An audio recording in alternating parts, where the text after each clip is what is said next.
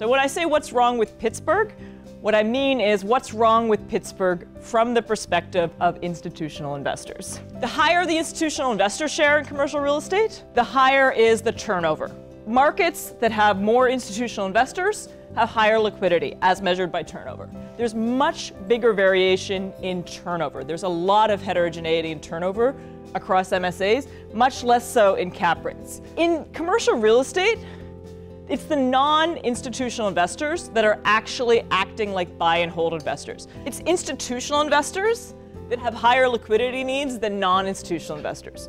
If you need liquidity or you anticipate you may need liquidity, you concentrate your investments in more liquid markets. Even if markets were identical, if we just allocated more institutional investors to one market, that one is going to become the more liquid market. I'm going to use a model where you have market segmentation by liquidity preferences. So there's this Vianos and Wang paper from the Journal of Economic Theory back in 2007. I'm just going to calibrate that to commercial real estate markets to see, does this explain some of the data? You have heterogeneity in investors' liquidity preferences. So they're going to vary in how frequently they get a shock that makes them want to trade. Both assets have identical payoffs. So there's no risk in this model.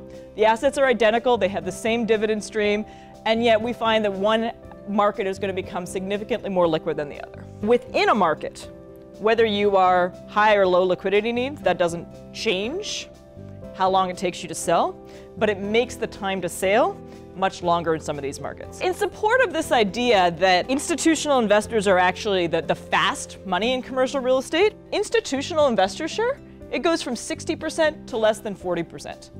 So they're leaving the market. If you're an institutional investor, the problem with Pittsburgh is that it doesn't offer you enough liquidity. But actually the evidence that's provided in the paper is rather indirect. The evidence we see over there is that at the city level, basically, when you see lower institutional purchases, liquidity or trade frequency is somewhat lower. So that's I think a little indirect, and I think actually you can do more on this. It would be really nice to have some micro evidence of, who are these institutional investors? I think the paper is really begging for more direct evidence on the trading frequency of investors and also how they change their trading frequency over the cycles, over the business cycle, over the financial cycle. You mentioned that there is no risk in the model. That's right, but this is a very serious risk. Basically, the parameters of the model is changing over time. It seems like these institutional investors have even less appetite for real estate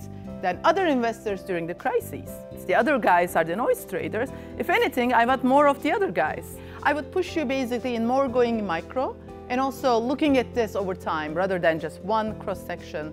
Look at this over the cycle.